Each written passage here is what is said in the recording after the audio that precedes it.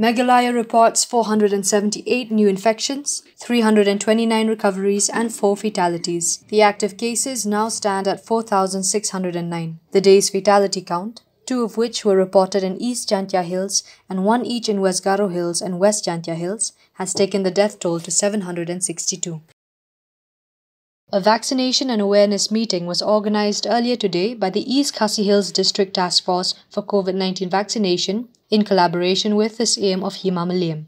Over 500 shopkeepers and vendors have come forward to receive the COVID-19 jab at Iewduh, Shillong prior to the market's partial reopening on 18th June 2021.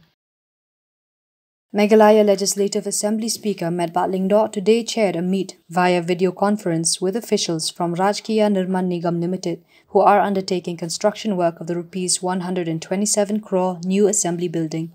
Construction of the new building began in 2019 and is expected to be completed by 2022.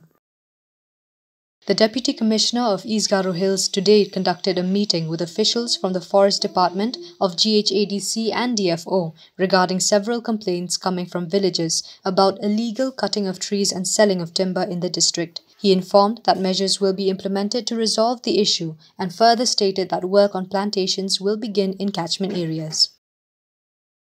An oxygen bank facilitated by the Meghalaya COVID-19 information system with the support of concerned citizens and well-wishers has been set up to aid people suffering from COVID-19 in Shillong. Patients in need of oxygen concentrators will need to provide a doctor's or hospital prescription to avail of the service. For further queries, contact 825-690-2235 or 825-690-2213.